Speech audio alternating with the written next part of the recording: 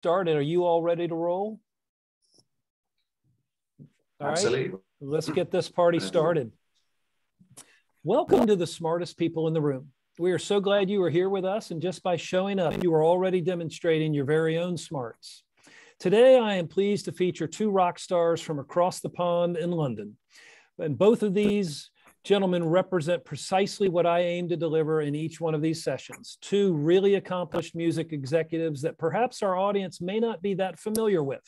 And I promise you will leave today smarter and more inspired than you arrived. More on that in just a moment. Before we get started, let me take care of some business. First, to the audience, please feel free to introduce yourselves in the chat window. The reason we do these webinars is twofold.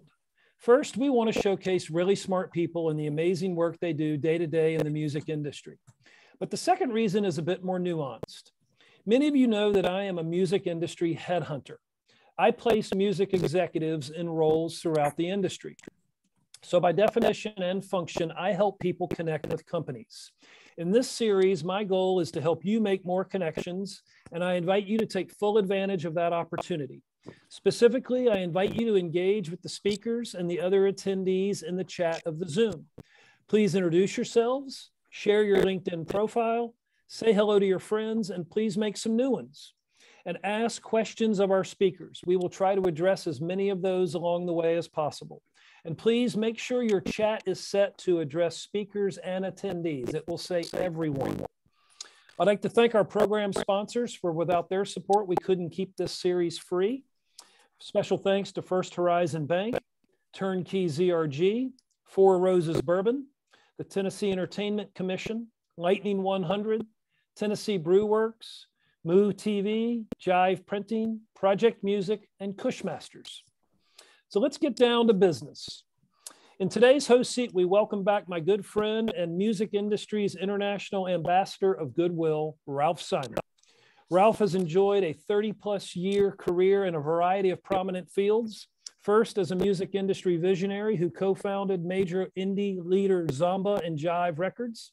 He has signed talent, grew a globally successful music publishing company, managed some of the world's top recording producers, was EVP at Capitol Records and Blue Note, and foresaw the potential of mobile phones and social media very early on. He is one of the founders of the global mobile entertainment and mobile social media industry, and popularly known as the father of the ringtone. Ralph correctly predicted that the future belongs to screenagers everywhere who will run their social media lives, music, streaming, and connecting on their mobile phones. He's currently developing an exciting new music series for TV and social media called The Virtuosos. He's founder and CEO of Mobilium Global. Based in London, Ralph maintains long-standing links to the USA and the rest of the world. He's a fellow at the Royal Society of Arts and in the UK and member of the Recording Academy in the USA. Welcome back, Ralph. So glad to have you with us again. Thank you, Tom. Great to be back on Smartest People in the Room. You are the smartest person in the room by putting all of this together. And tonight in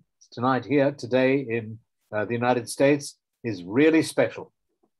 It sure is. I can't wait. Let me tell you a little bit about who's sitting next to you there. And joining Ralph as today's featured guest is Geoff Taylor.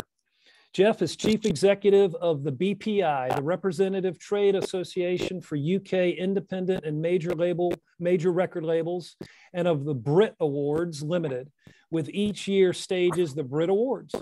Geoff is also responsible for the annual Mercury Prize as its CEO.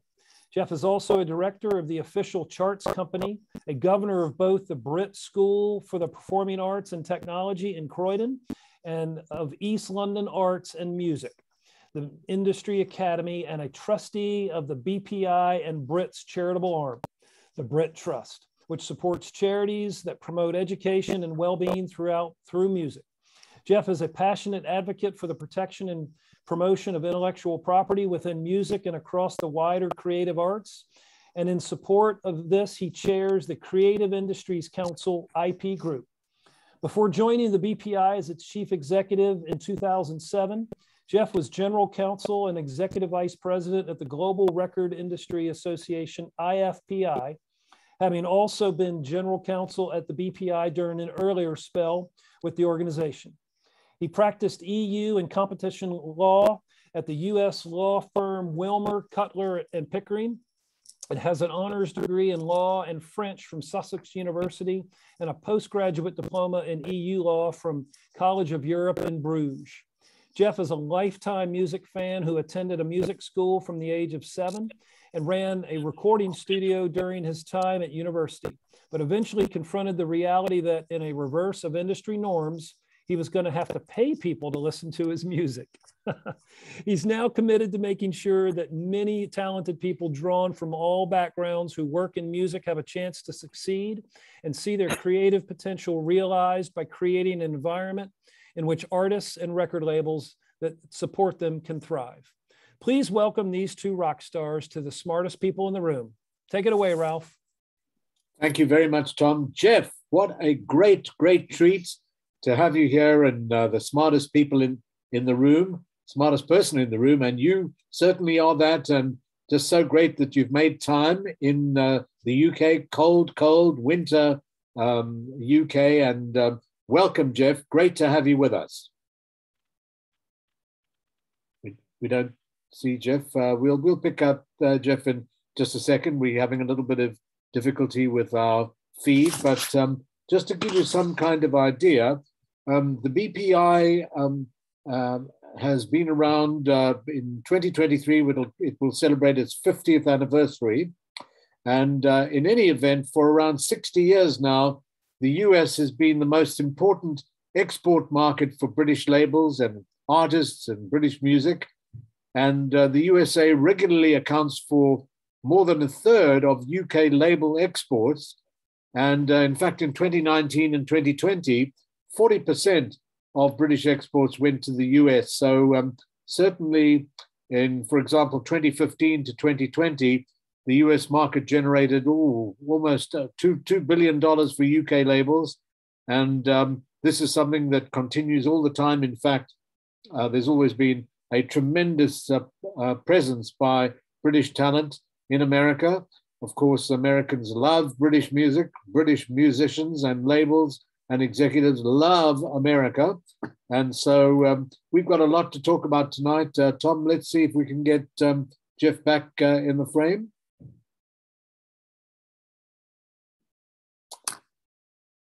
Well, we can't hear you, Tom. Just unmute yourself. Sorry about that. I always mute myself. Ralph, I'm afraid we've lost him for the moment. So here he comes back in right now. Right. One moment, ladies and gentlemen. Well, let's just see how we can get him back. And I'm glad to see that we've got some good friends that are here in the chat. And I was glad to see Howie Singer, the great Howie Singer, someone who was really one of the great pioneers of music technology. Howie, welcome. Great to see you here in the room. And also, too, we've got Nikki Skeen, who's a former Global TEDx ambassador. He's calling in from Vienna in Austria. So we also have Shelley Katz. Hi, Shelley. The famous and wonderful John Ruby, who was responsible for shooting all of the film and video for Live 8, the great event that helped to eliminate poverty. So John Ruby from California. Welcome, John. Great to see you here. We've got Morten Dahlgren from Malmö in Sweden. We've got the great artist, Michelle Schock. Michelle, welcome. Great to see you here. Dawn Posey's with us. Brody Dawson. Hi, Brody. Brody's a regular to this session. Gabriel Wamba. Gabriel, nice to see you here from the Netherlands. Hoe gaan dit? Goed om jou te zien. Jerry Limbo, welcome. You here with us. Shelley Katz. So we've got a good bunch of people, and we've got people joining in and coming to join us all along the way here. We've got lots of really interesting stuff to talk about because there is a whole new generation of British talent. I think Geoff is, we almost have him. There we are. Geoff, welcome back. Did you go to the pub to get a pub? I'm so sorry, everybody. Like, British technology just does not work, basically. That was a terrible start. Sorry, guys. No problem. Where had you got up to? Ralph. Well, Geoff, first of all, a warm welcome. We were just telling the audience the fact that in 2023, it'll be the 50th anniversary of the BPI. But I think with yourself, as Tom had said, you were dyed in the wool, involved in music. You actually were in a choir, and one of your earliest achievements was actually doing backing vocals for a Paul McCartney session at Abbey Road Studios. Tell us a little bit about that. Well, yeah, I was saying to Tom earlier, this is something that I've managed to avoid talking about through my entire music industry career because I find it so embarrassing. But I've now reached the point at which, I'm beyond embarrassment for what happens to you at my age. So last night, actually, I was back at Abbey Road for an event that Universal put on, and we were sitting in Studio 2, and it kind of brought it all back. When I was a kid, I was in the St. Paul's Cathedral choir, singing classical music every day. And occasionally our choir master would take us off to do, recordings and backing tracks and things like that. So one day we all tripped up at Abbey Road, and there was, then just Paul McCartney before he was Sir Paul, and George Martin, and we were in together, or as it's more popularly known, the Frog Chorus. And there I was, a little frog on a Paul McCartney record, generally considered to be not his finest work. I think it got somewhere in the top 10, but maybe it gave me the bug for being in a recording studio and working in the music industry. So, Geoff, just to give people a little bit of background about yourself, you went and studied law, but then you joined the BPI early on, and then left to join the IFPI, where you were an executive director at the IFPI, the global body for the global music industry that assembled everybody to look at the way that music could be developed and the finances that come from it. And then in 2007, you rejoined the BPI, and you've effectively been the head of the BPI for that period of time, 14 years, where you've seen remarkable progress by British talent. And one of the things we wanted to explore in this particular session, Geoff, was there's been this constant fascination in America for British talent, and of course, incredible success in America. Just give us a little bit of your sense of where things are today in terms of this love affair between America and Britain and with British talent. Well, I'd be really interested to hear from some of the folks on the chat, whether they think it really is a love affair for British talent, or whether we just kept on managing to unearth talent that feels, relevant to an American audience. I don't know whether it's something to do with their Britishness that appeals to the American audience, or whether it's just, the music itself. We have had an astonishing track record, and you go back to the British invasion in the 60s, and obviously the Beatles and the Stones and Queen, and the long Pink Floyd, and the sort of long heritage that we have of British artists, all the way to more recent years. I think with One Direction and Amy Winehouse and Adele, and now Dua Lipa and Ed Sheeran. We have had an incredible track record of breaking artists as global superstars, and particularly breaking the US, which is always the key market to make an impact in. So now I think, if anything, it's getting a bit tougher. Everyone's looking for the next artist who can go on to, absolutely be a global superstar. And the competition is fiercer than ever. I think we're feeling it in our domestic market that, if anything, US acts are performing more strongly here in the UK, and that's more competition for our domestic artists. And on these global streaming platforms, if you come from a small country like the UK, you're at a disadvantage because the algorithms are looking at play counts, and a US artist at their development stage is going to have a lot more plays than a typical UK artist, just because of our population sizes. So, if anything, it's getting harder to break through. That seems to be the case, although there's a new generation of fantastic British talent. I'll just mention the names of some of them. A band called the 1975. Of course, Harry Styles. Well, we love the 1975. They're one of our, their label Dirty Hit is one of our most progressive and active indie labels. And they work very closely with the majors too, but they're fantastic. I've got another artist called Biba Doobie who will also be coming your way. Oh, fantastic. I'm not familiar with them, but of course, Harry Styles had a big #1 during the summer in America with Watermelon Sugar, such a great song. Lewis Capaldi had a top 10 hit with Before You Go in the same month as Harry Styles. And of course, Dua Lipa is quite interesting because she really broke through and now has got a #1 hit with Elton John. Well, exactly. I think it's Elton's. I think he's had a #1 in every decade, the last 6 decades. It's astonishing. I was at an event last night with Becky Allen from EMI here, and she was talking about how even with artists of the stature of Sir Elton, you're still working as a label to help them develop and find new audiences and work with new artists. And he's amazing, and he's the biggest champion of new British artists that we have. So it's great to see that success.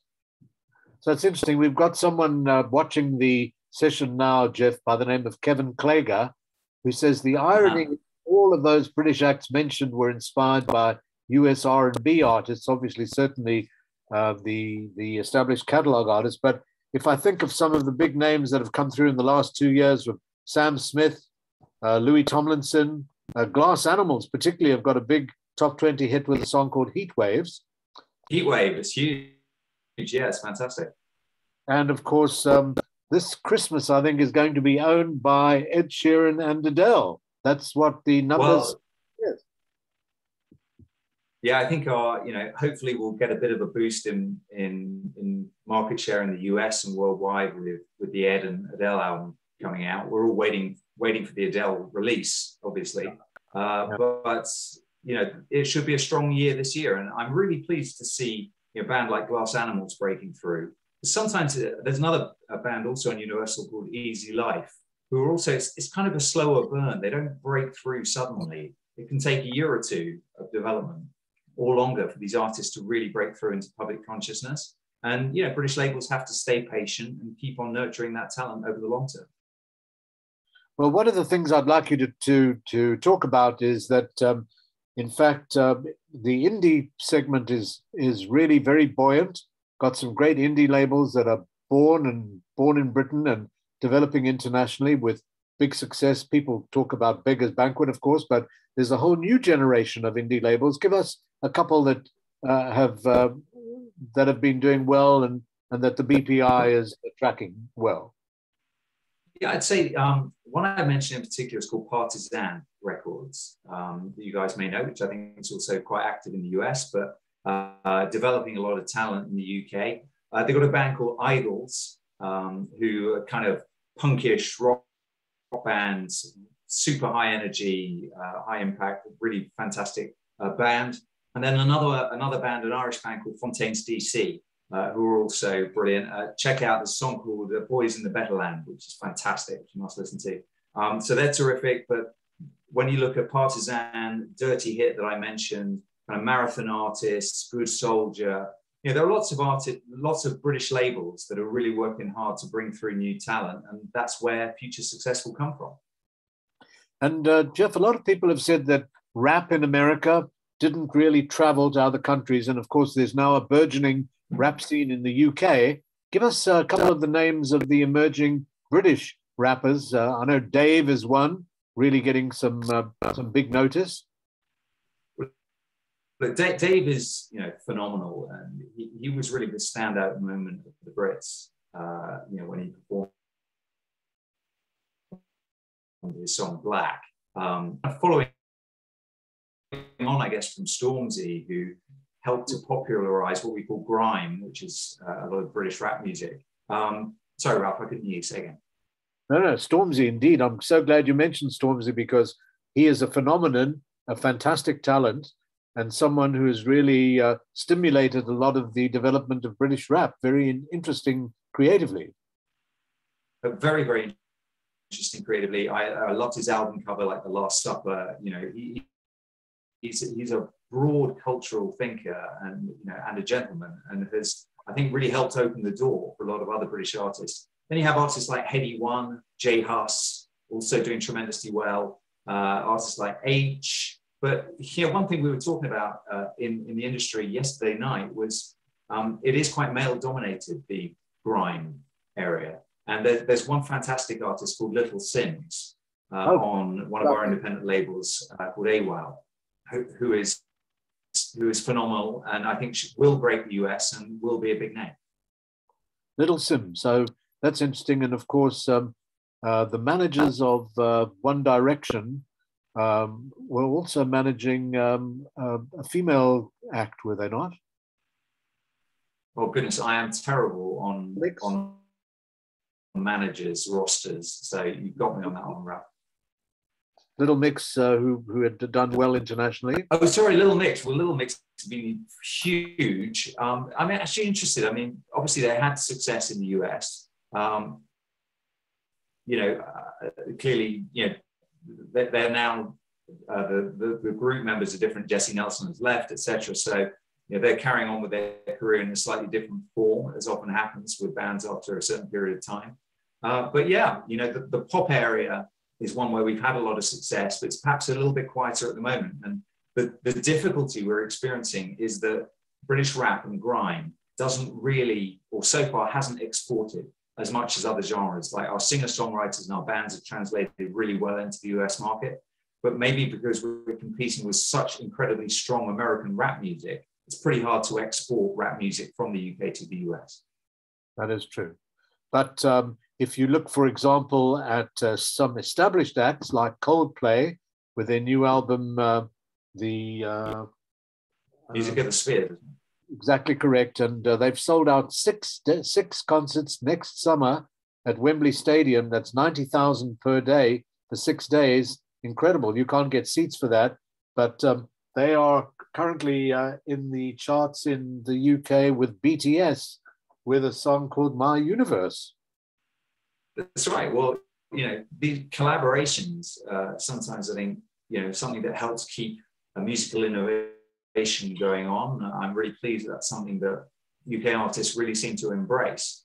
It's something we're always trying to get on the Brit Awards, Ralph. We always want to bring some artists together in unusual ways. It's always harder than you think.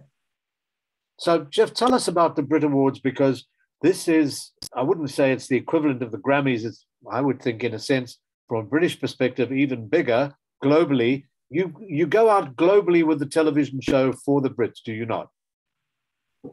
So we very much like the Brits, as much as possible to be a global brand that is a British window on music.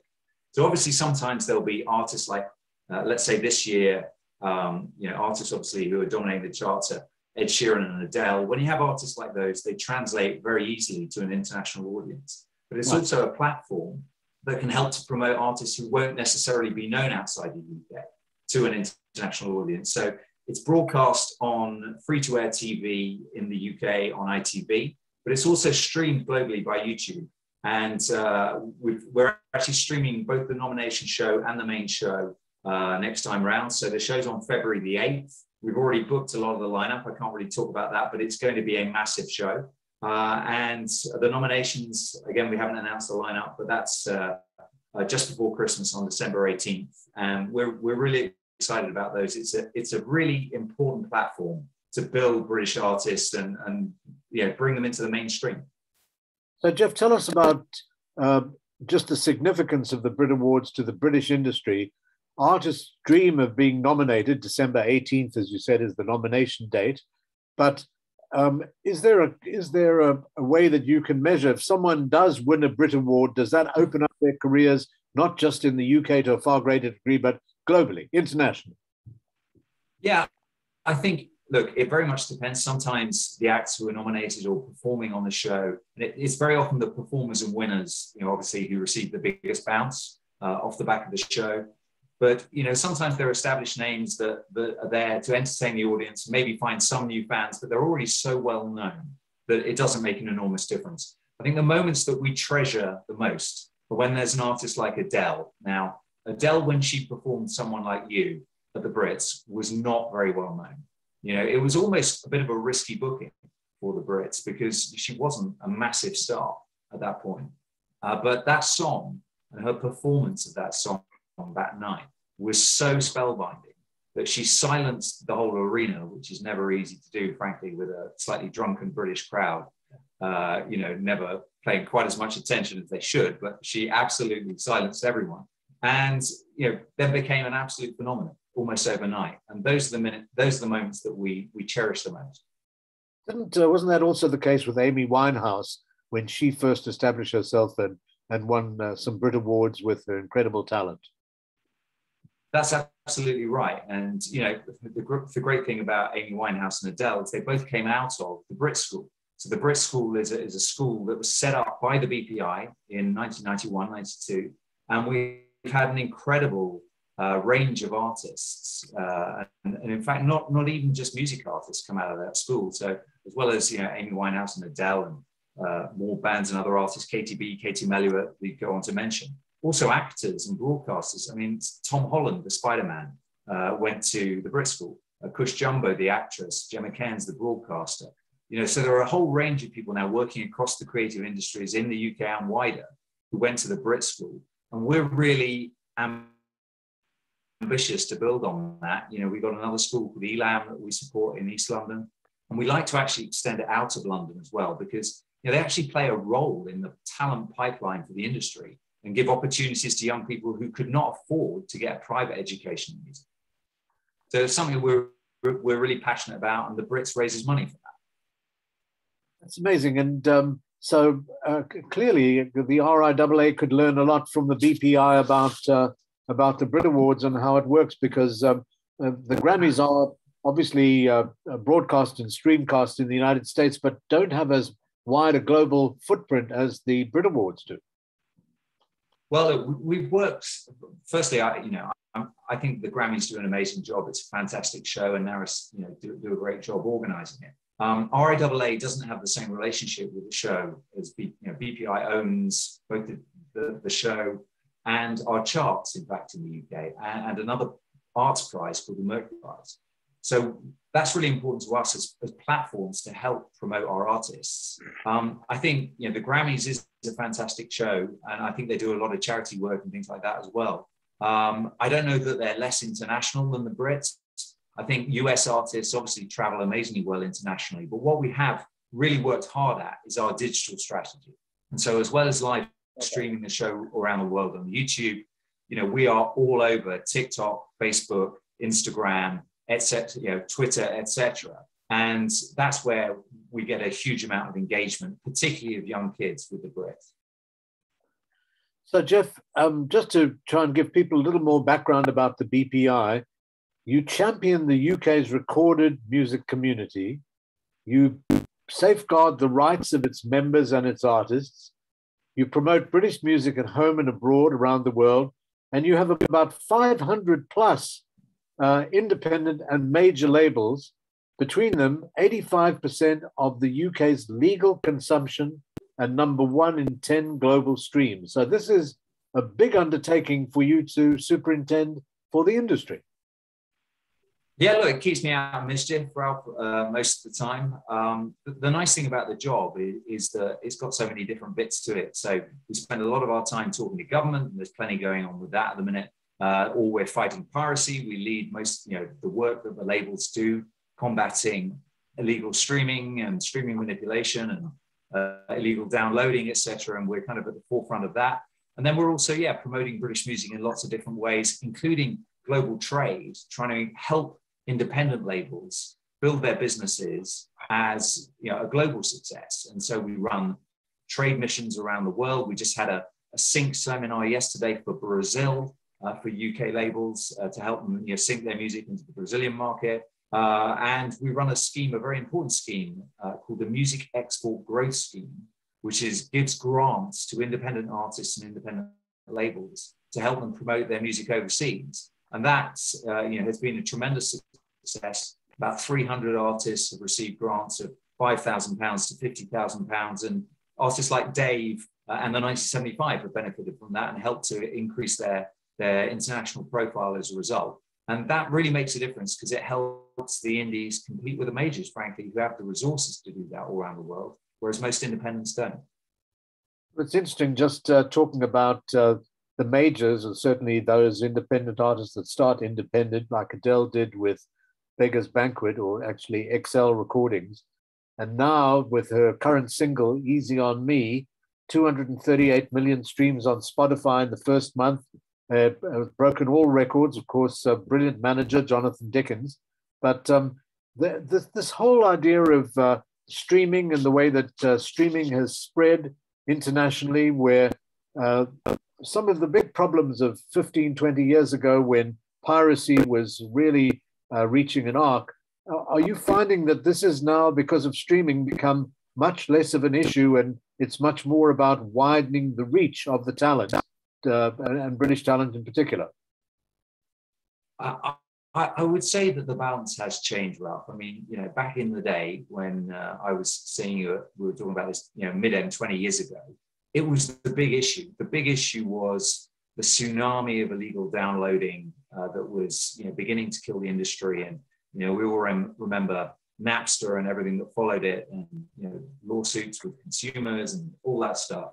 And I kind of did live through that then. And it felt that was the number one issue in the industry. It was, how on earth do we protect and still have some kind of market in the face of the digital transformation that was happening? And absolutely, streaming has turned that around entirely. I mean, I think, iTunes and everything before it helped, but now we have a fast growing streaming economy. But piracy hasn't gone away. It's kind of changed. You have bots that are manipulating streams on streaming services. You have cracked access to streaming apps and people getting access to Spotify Premium or Apple Music for free.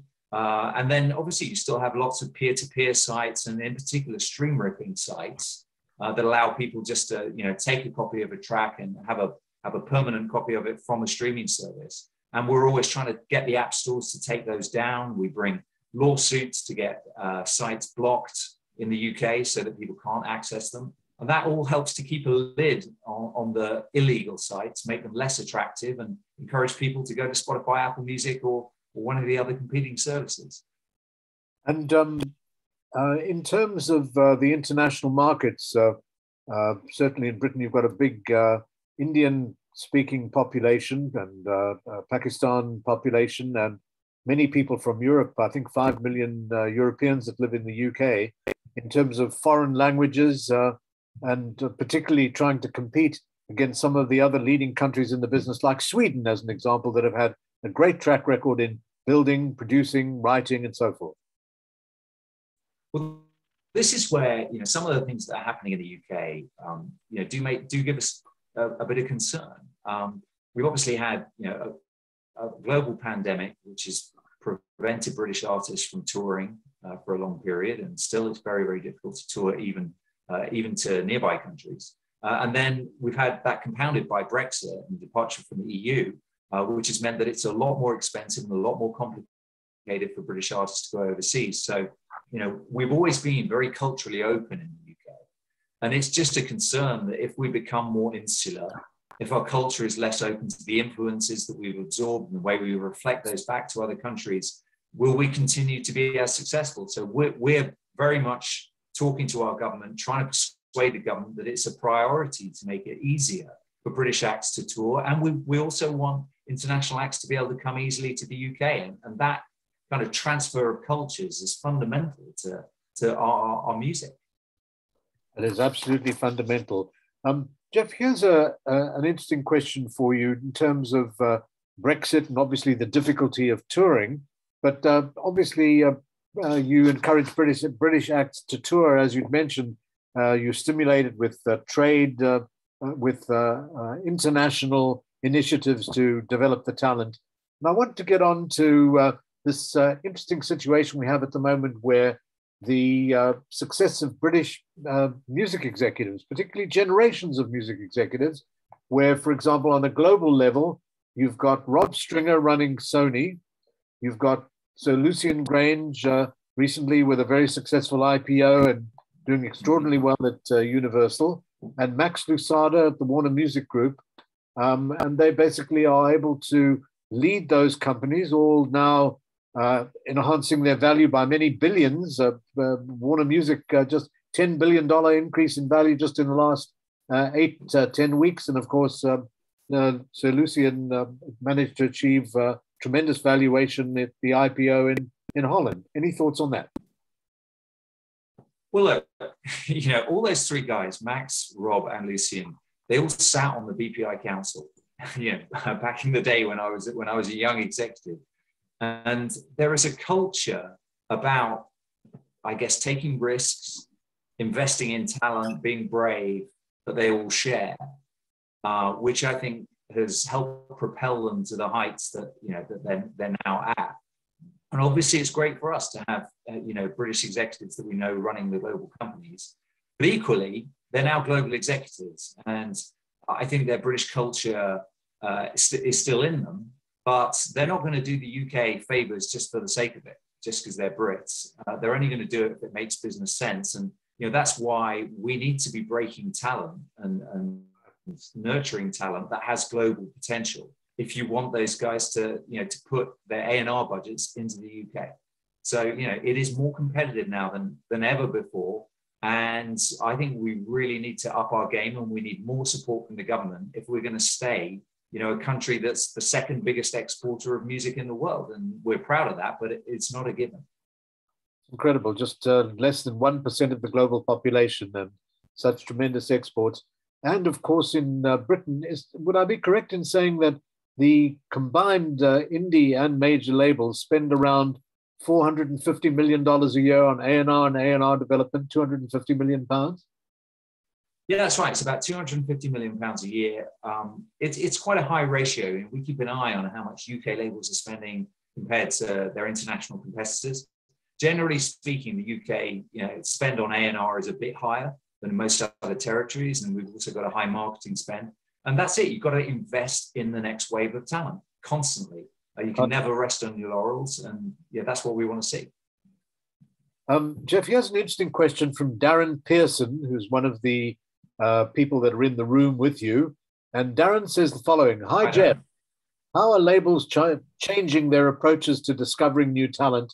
Might you be able to list some of the typical activities you're doing in this regard, or more so during and after the COVID lockdowns? Oh, interesting. I mean, finding talent has changed out of all recognition, right? So, it used to be going to clubs and finding bands that way and basically being out all the time as an A&R. Now, what people tend to say is, oh, it's all data-driven. Everybody's just looking at play counts. Everybody's just looking at followers on social media. That's how talent's found. I think it's more than that. I think the data's great if you want to follow. Data's less great if you want to innovate and lead. And I think the best A&Rs, yes, they are, of course, looking online and they're seeing what people like, and they're influenced by that. But they're also trying to find talent that has something special and can connect with an audience, and that creates an emotional response in people, and that has something to say that's unique and original. And so I think that the best A&Rs are still doing that. And data is a tool that they use to help them find talent, but it's not the be all and the end all. Does that answer the question, Darren? Darren, I think that that gives a pretty good idea about the response to your question. Geoff, we've got some interesting people that are actually here on the chat and watching and listening to you today. We have Zelda Mankiewicz. Zelda, welcome. We've got Steve Hutton. We've got Chopin Intisari. We've got Shelley Katz. I think we've mentioned Shelley's name. Richard Cobian, Randy Owen, Mort Dahlgren we'd mentioned before. Louise Porter. Hi, Louise. Welcome. Jay Katsuyama. Hi, Jay. Good to see you on the session. Glenn Friedman, who's a regular. Gillian Rose.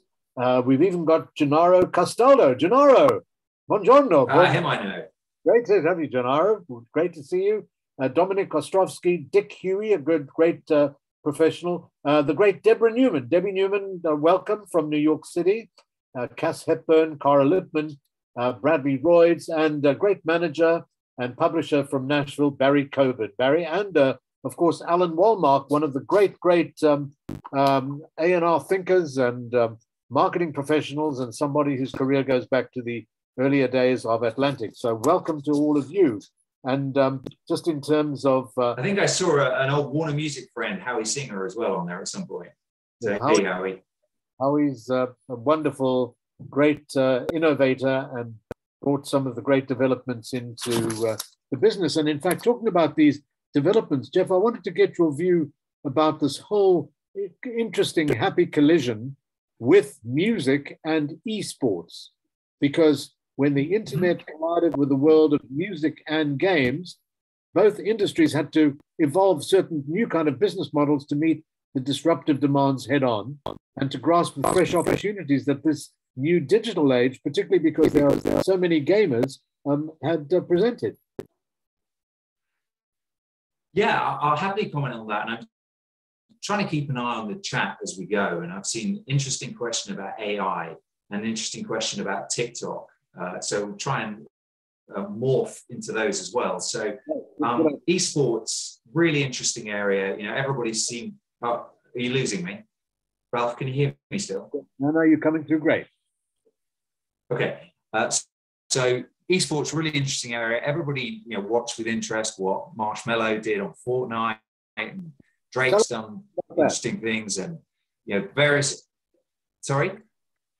Can you tell us a little bit about that Marshmello, because that was really something on Fortnite for Marshmello. Yeah, it was really something. I'm really not the expert, but I seem to remember some people tuned in to watch Marshmello live on Fortnite, and then it's had something like another 40, 50 million views or more thereafter, you know, on cat audience. And I think all artists, you know, certainly in the UK, labels are thinking, how can we partner with platforms like that, with gaming platforms, you know, with Twitch, with other games online to promote our artists and to help engage that younger audience. So it's something we're thinking about, even, you know, for the Brits, we're trying to activate partnerships like that. And I think esports has got some really interesting lessons for us, particularly around the freemium model, in-app purchases, ways to sort of monetize content without necessarily creating a great barrier up front. And I think those are messages that those are lessons that we need to think about in the streaming context. So we've got one model, which is all the music available for a single price at a single time. You pay for everything up front and you've got everything. And I think there are lessons to learn that's great. And it's great to make everything available, make it simple for a really affordable price.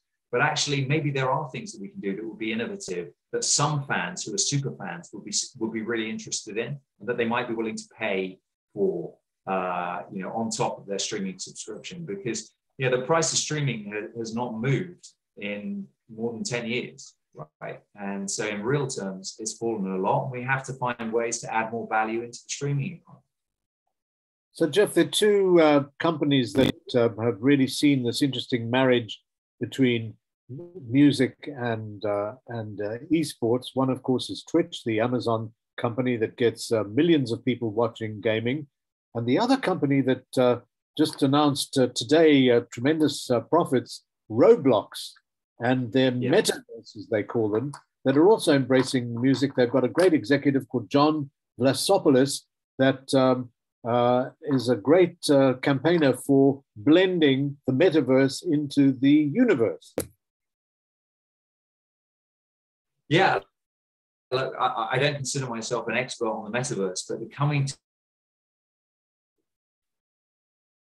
together of all these different platforms, about where the revenue comes from. You know, I think quite often there's a kind of fee agreed for a performance in those contexts, rather than there necessarily being a kind of royalty or revenue share off the back end. So I think the commercials have got a long way to go. And there are clearance issues that, you know, have far from being solved on all these platforms. I'm not sure Twitch is fully cleared yet around the world, at least.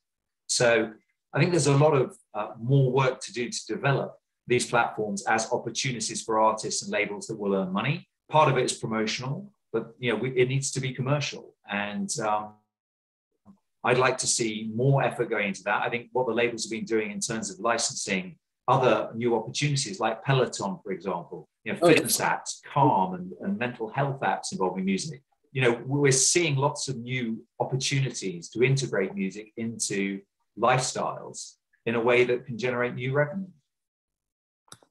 So, Geoff, there's a question from Shelley Katz who said, with the advent of AI-driven composition tools and full orchestral mock-ups, which provide stock music libraries with orchestral and ensemble music that is good enough for their target markets, what do you think the prospects are for live orchestral recordings in films and video games? Because that was always a great staple of the British music industry. Well, Abbey Road has done great business for many years, having these big orchestral sessions. This is something we're really giving quite a lot of thought to, and which I think is, needs a very nuanced approach from the industry. At the one end, you've got people who look at this and see it's a great opportunity. We should always embrace technology. This is an opportunity for us to train AIs to create music that otherwise will never exist, and that will be cheap to produce, that will be suitable for all kinds of uses potentially, and they can see the opportunity. I think there are others who look at it and think, well, as a business, we're all about human creativity, and unless you create a framework that's going to incentivize humans to create, if they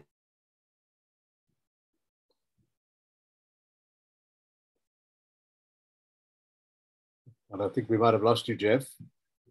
He locked up again, didn't he? I think we might have lost him. But one of the questions that I would like to ask Geoff, oh, good. You're back. Geoff, what you might do is turn your video off and just go audio. You've frozen for me, Ralph. Yeah, I'll try that. Yes, I think we've almost got you, Geoff. Okay. I can hear you, Ralph. Okay, well, here's a question for you, Geoff. I'm just looking at the composition of the music that is being consumed on streaming platforms like Spotify. Would it be correct in saying that some 60 to 65% of streamed music tends to be catalog, and 35% or so, or 40% would be more contemporary? What are you seeing from a streaming perspective? Yeah, that's pretty spot on. What we're seeing is that the share that catalog represents is growing every year. Now, there are different definitions of catalog, and so people have different stats they throw around. But broadly, every year you're competing with a growing body of previous recorded music, right? So every year you're competing with another year's worth of catalog. And that means I think it is getting more difficult for everyone to break new artists and maintain interest in them, because we've got a whole history of recorded music to compete with. Now, in some ways, that's a great thing. If you're EMI and you have the catalog of all these incredible artists like Radiohead and Kate Bush, and etc., and the Beatles, obviously, then that's money that you can invest into new talent. If you're a new label without catalog, streaming is a riskier business, because we all know, most investments into new artists don't pay off. If you don't have catalog revenues to rely on, then the risk profile is a lot higher, which is why I guess there's so much money going into acquiring catalogs at the moment. That's great, particularly publishing catalog. It's amazing. One thing I wanted to ask you, Geoff, particularly the share that streaming companies take from a label, and certainly from the artist, seems to be very high. You've got global corporations extracting value from streaming. Global programming of playlists makes breaking acts more difficult. Give us some of your thoughts about what we're going to do to try and let the artists really benefit to a greater degree. Well, now you're trying to drag me into controversial territory, Ralph, which is great. I welcome that. So, whether it's being discussed and something that is something of an issue, obviously the managers of the artists fight in the corner of the artist all the time, but just in terms of the share that streaming companies take, it's not low. It's not low. So, the streaming companies are taking 30, maybe slightly more than 30% of the retail. And is that justified? Well, I think it's pretty high. I mean, last time there was a negotiation between certainly the major labels and the streaming companies. the streaming companies walked away with more, generally speaking. I think their share went up a bit. Right. They're arguing that they're not profitable, that they have huge investments in innovation and in marketing to grow their user bases. I think, that's true, but in many cases, these are enormous tech corporations that are benefiting from music on their platforms in a whole variety of ways, including acquiring new customers in their ecosystems and garnishing huge amounts of data that are of great value. Whether or not the music community, including labels and artists and songwriters and publishers, are sharing fairly in that is, I think, an open question. And, I think potentially it would be a great thing to see a bigger share of that coming back into music.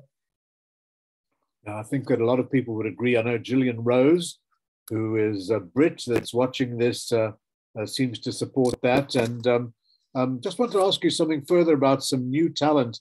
There's a British group called the Lathams, Lathams, that have broken through. And Joel Corey, who's also broken through and been certified platinum in the US.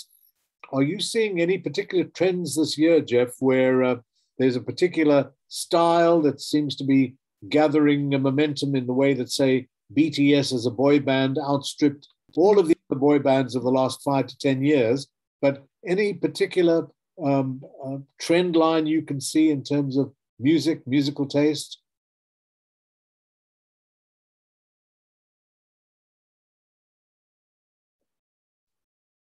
I think we might have lost.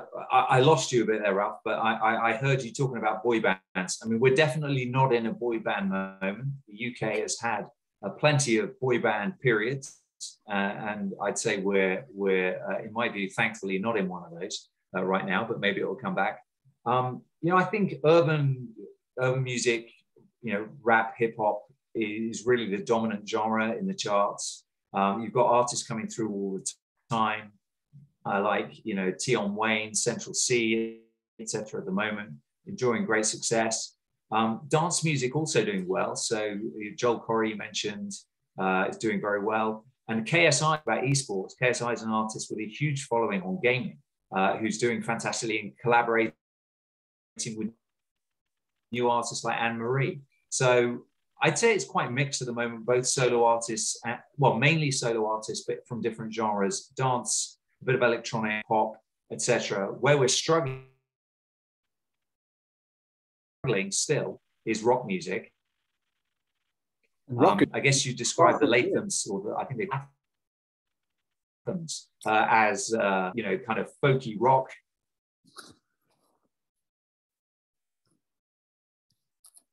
But Geoff, rock is still very much buoyant. I saw that Iron Maiden, with their new album Senjuku, did very well, got it into the top 3 recently. And there are, rock music is certainly not dead at all. No, but it's been hard breaking through new rock bands. I'd say one of the best examples from the last few years would be the 1975. I don't know how they're doing in the US market, pretty well, I think. But they're absolutely fantastic, creative rock band. And Wolf Alice as well, also another independent artist who have released several verses a couple of years ago. So rock is far from dead, but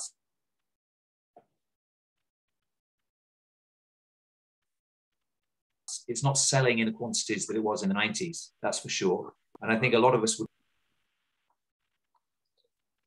I know somebody on the chat has spoken about Georgia Smith. I saw the latest last night, Ralph, and they were great. Georgia Smith, wonderful artist. Wonderful artist. Yeah. She's a British artist, and she's done tremendously well. She's had some chart success. I think everyone's waiting to see if her next album really takes her up a level, because she has all the potential in the world to be a global star. And she would fulfill this need for developing more female acts coming through the system. I know when she was originally signed to, was it AWOL, that then evolved into Platoon, with Denzel Fagelson. Yes. And he spotted Georgia early on, working closely with the management.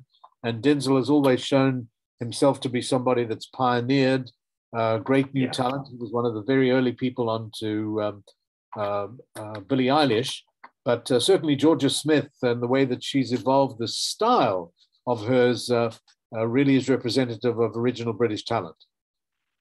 That's absolutely true. I think she's a fantastic talent with a beautiful voice, and I think she will go on to greater things. But Louise saying on the chat, very few female acts coming through.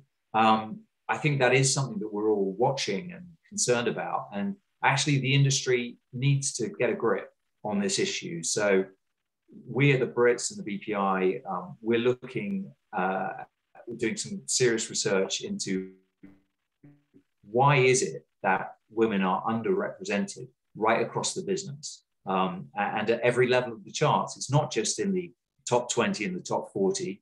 If you go down to the top 1,000, the top 3,000, you still find that there are almost twice as many men as women active as recording artists and enjoying success. We want to understand what are the drivers behind that. I think some of those factors, but some of them are social factors as well. The pressure that's put on women in terms of their appearance. Are they getting as much support to pursue creative careers at schools? But it's also about, do we have enough female A&R executives? Are there enough senior female executives in the industry? And is the climate in which they try to pursue a career as a recording artist supportive one?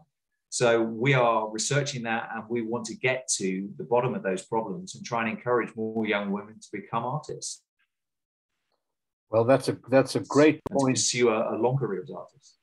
Exactly. That is a really great point. And in fact, Louise Porter's just said that she appreciates what you've said. She says there's some incredible British singers out there, such as Yasmin MB, M for Mother, B for Bertie, who's amazing, a young singer, songwriter, producer.